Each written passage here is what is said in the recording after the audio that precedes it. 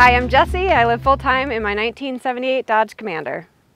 When I first got on the road, everybody told me I had to get a newer bike because my rig was so old and unreliable. And so I got a 2015 Kymco Super 8. This bike is so much more fun than my old scooter.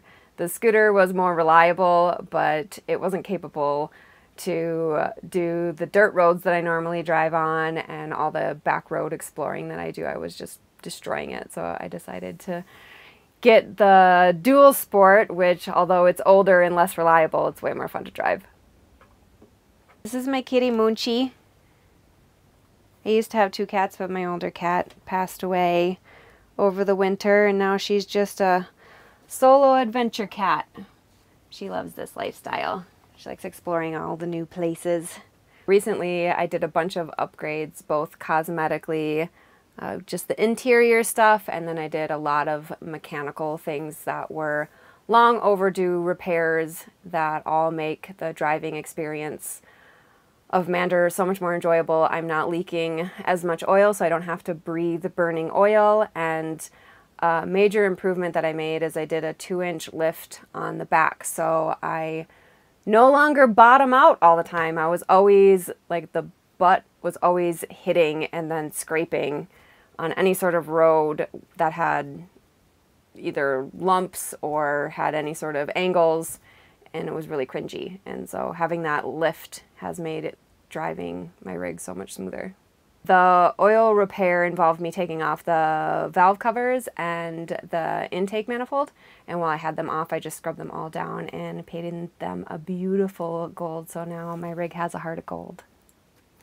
So I did some cosmetic updates on my little kitchenette. I put contact paper on the counter and painted a darker paint on the lower cabinetry, and these baskets used to be a yellow-orange. I got rid of them and did a brown and tan, and then I had turquoise triangles and a gray triangle painted on both of these walls, so I painted those over white, and I made this little hanger for my poster.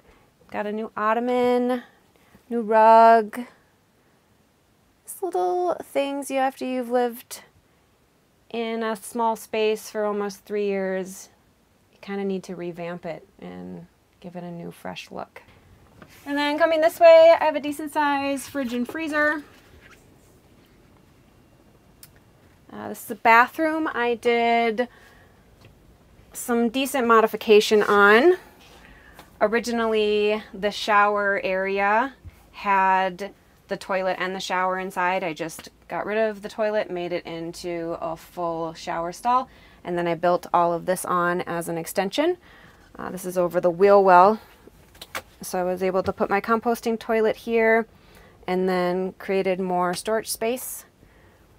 This is my bedroom. It's definitely the best room in the whole house. I got a queen-size bed back here and surrounded by windows, so it feels like a sun porch. And I just, yeah, it's super comfy, chill spot. And recently I updated the walls with some daisy wallpaper, and I got some nice macrame and pretty hanging things there. But yeah, this is pretty luxurious living for a camper.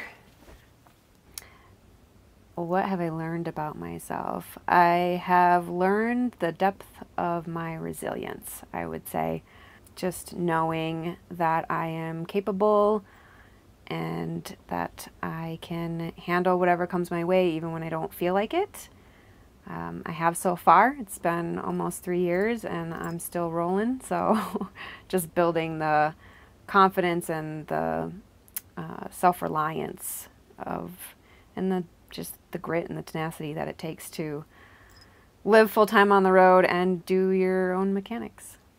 What advice would you give to someone wanting to live this lifestyle but they're scared? I would say don't let fear dictate your life. Fear is just a feeling like any other feeling. It will pass. It will not kill you. It's just really important that people keep that fear in check, like acknowledge it, know that you have it, but know that you also have the ability to push past it. And there's so much amazing things on the other side of fear. And fear is actually a really good dictator of growth and knowing that you're stepping out of your comfort zone, and that's where a lot of life happens, is when you push yourself out of your comfort zone. It's worth it, 100% worth it. Oh, the money question. People always are concerned about the money question, rightfully so. People have bills to pay. We all have bills to pay. But living this lifestyle can be really, really cheap if you want it to be. I don't drive a lot, so I keep my gas down and keep that element affordable. Bye, Moonchi. But I do a lot of different things for money. I guess would consider myself an entrepreneur. I wrote an e-guide on how to live full-time on the road that answers so many of the commonly asked questions, and also just has a lot of information that I've learned since living on the road and information that I've gathered from talking to people. I also offer one-on-one coaching sessions over the phone for people that are either looking to get into this lifestyle or are in this lifestyle and are really struggling. So I can just offer support that way. And I take odd jobs here and there. I've waitressed in like a small little ghost town for a couple weeks. I've bought and sold vintage clothes. I've just done a variety of things to make ends meet. And I always just say that where there's a will, there's a way. You can figure it out. And as long as you are frugal, this lifestyle can be really affordable. I do not see an end in sight as far as how long I want to be on the road. I'm really enjoying it. I can't believe it's coming up on 3 years. It doesn't feel like it's been that long. It probably took a year to even just hit my groove, and there's still so many more beautiful places to see, and I haven't tired of it, and I don't imagine that I'm going to quit anytime soon. If you'd like to see more of what I get up to on the road, you can follow me on A Girl and Her Commander on Instagram and agirlandhercommander.com.